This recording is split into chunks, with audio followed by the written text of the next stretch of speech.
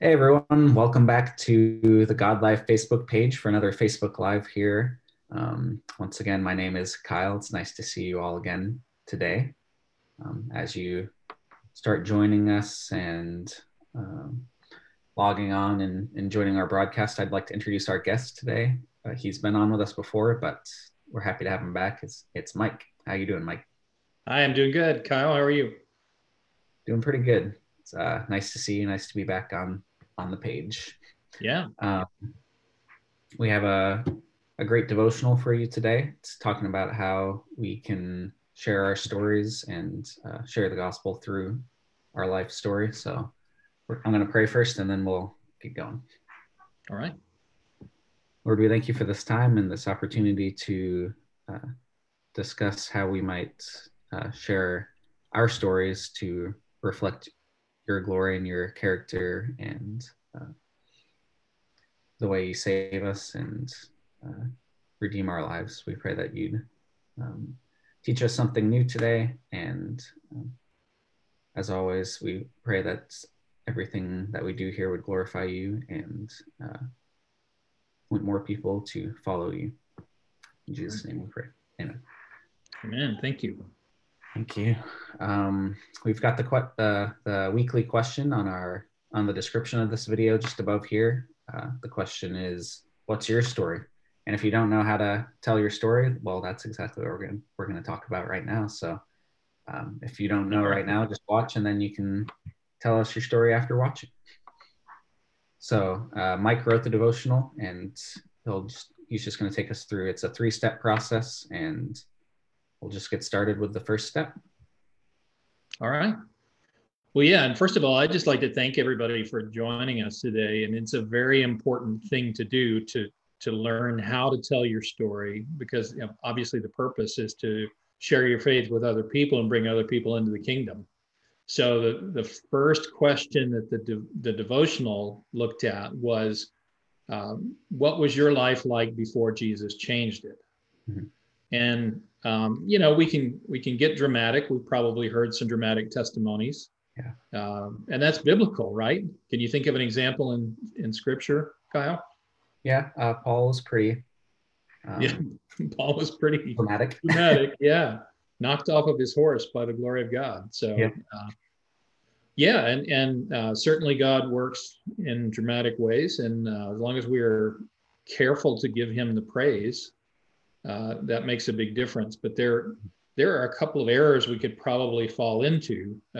One would be not being very honest about what happened in our life. And then another would be to just make the old life look so exciting, or the idea being that, what a terrible guy I used to be, and now I'm all better. You ever Yeah. heard stories like that? Yeah.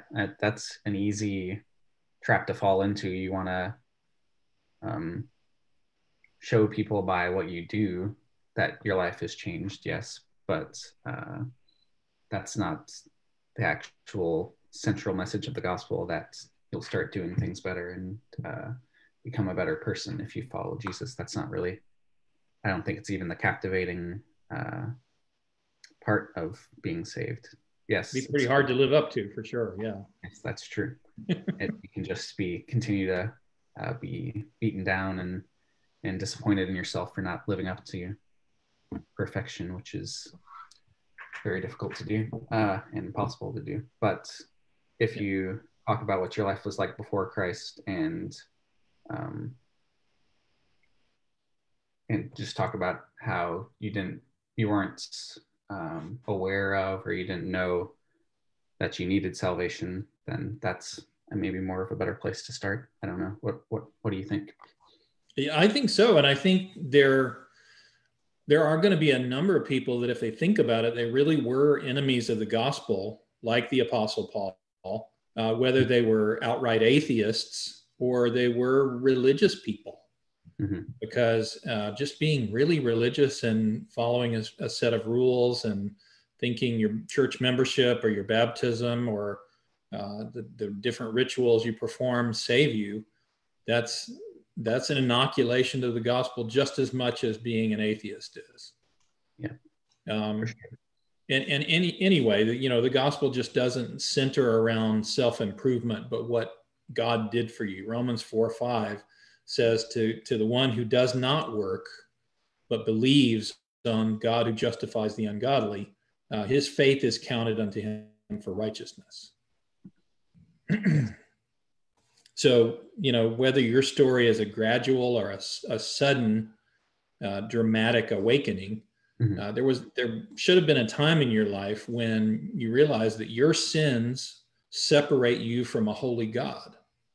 And if he sent his son to die for you on the cross, then he's serious enough about sin that there's not works that you could do to bridge that gap between yourself and him. Just as the Bible says, it's not of works of righteousness, which we have done, but according to his mercy that he saved us, Titus 3:5. Yep. And if we could do it ourselves, then he wouldn't have had to send Jesus to be the sacrifice for us. That would have been a pointless act. Exactly. But yeah, if righteousness could come by the law, the Bible says, then Christ is dead in vain. Yep. Thank God that's not true. True. I just want to stop and say hi to some of our listeners or viewers. Matthew Wilson, always on with us. Nice to see you again, Matthew. Hi, Matthew. Thanks for joining us. Got some people watching from Uganda. So nice to see you all on this Facebook Live. So the second question in the three-step process of telling your story is, in what ways did Jesus change your life? So what about that one?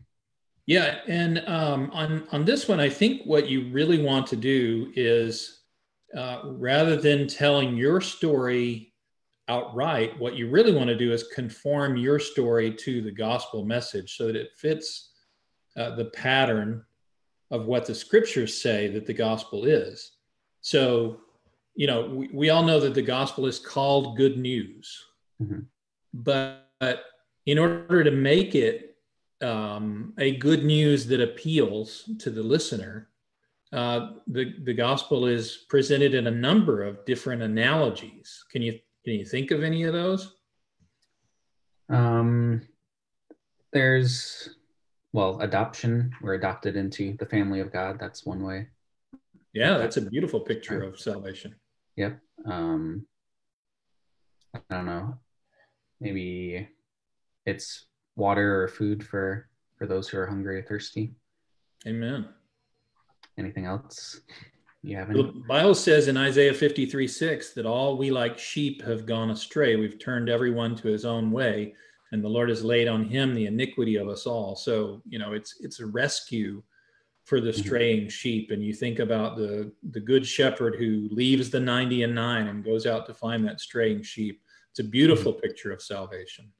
There's a passage in Luke that talks about how, the Lord forgives the debtor who owed more than he could ever pay. And that's us as well. You mentioned adoption into the family of God and food for the one who's never been satisfied. There's also rest for the weary and heavy laden in Matthew 11.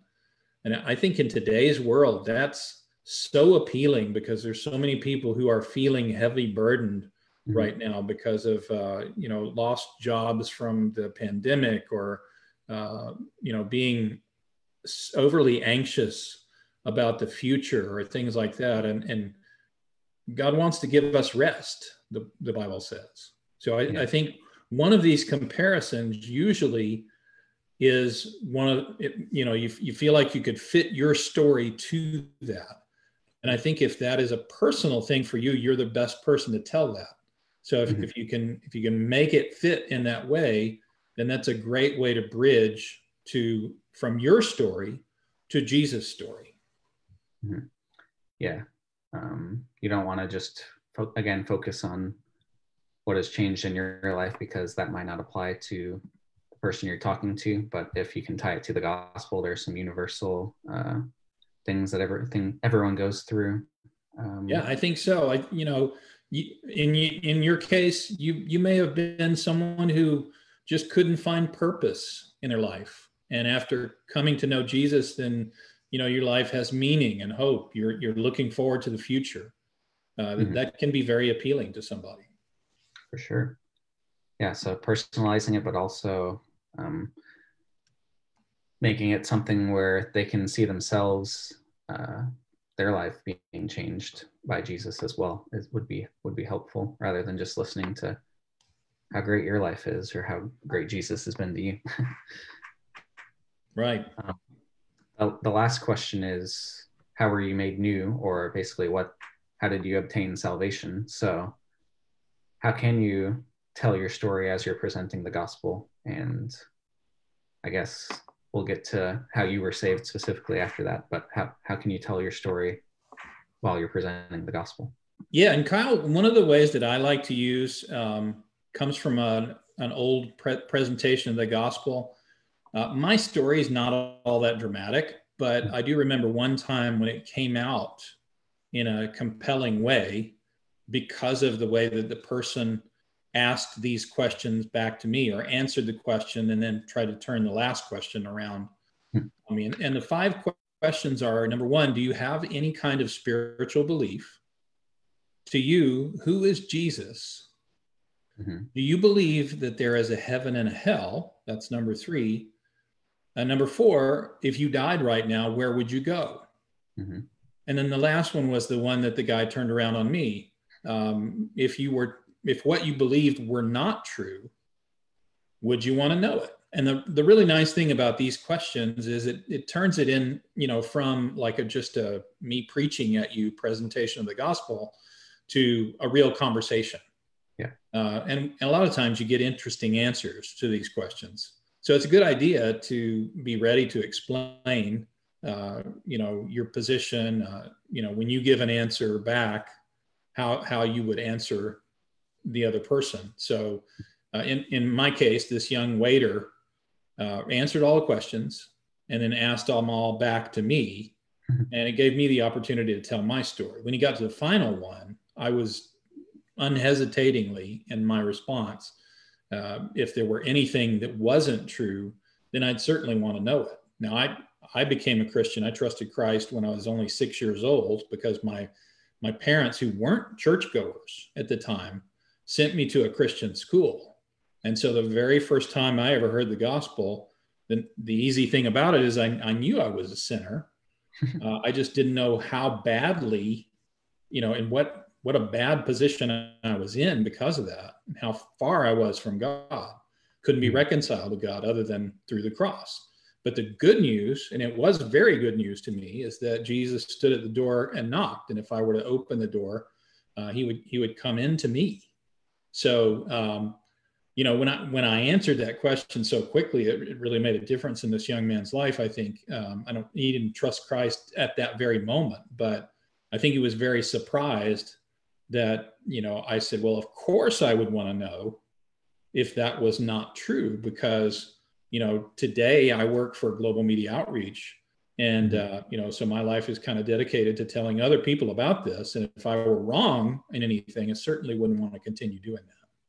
So, but because I feel like, I've built on the right foundation, I know I'm not wasting my life. I'm more convinced than ever, according to 1 Corinthians 15:58, that our labor in the Lord is not in vain.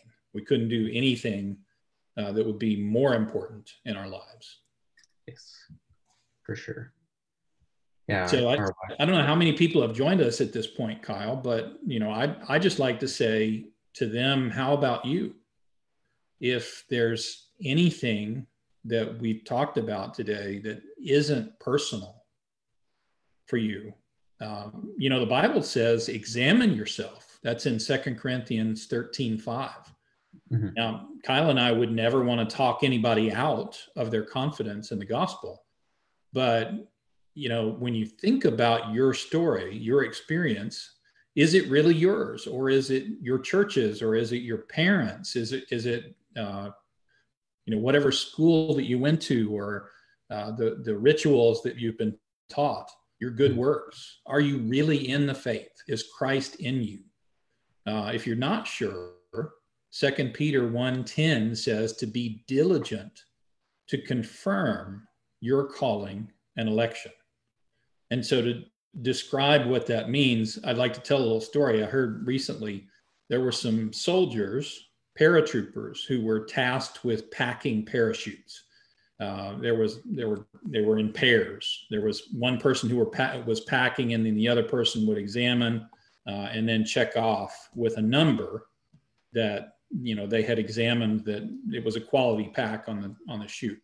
So the next morning there was a trial jump for a bunch of people who were in the school, and unfortunately one of the chutes did not open, and a young paratrooper was tragically killed as a result. So the ambulances come, the fire trucks, everybody rushes over, and then they start doing what they can do for the young man. But then they obviously, when it's all over with, they're looking at the number to see who packed the chute. And when the number was announced, the checker just wailed, "If I'd only been more careful, if I'd only been more careful." And so today people feel like they have plenty of time to make this decision. And I think that leads to carelessness, especially if you're young. But no one knows if they're going to live to be 105 or just 25. Mm-hmm. God's word says that now is the accepted time. Now is the day of salvation. And today, if you can hear his voice, do not harden your heart. Jesus said that the way of destruction is broad, and many go that way, while very few go the narrow way. And if that's true, then there are millions in hell today, Kyle, who are saying that very thing. I wish I had been more careful. Mm-hmm.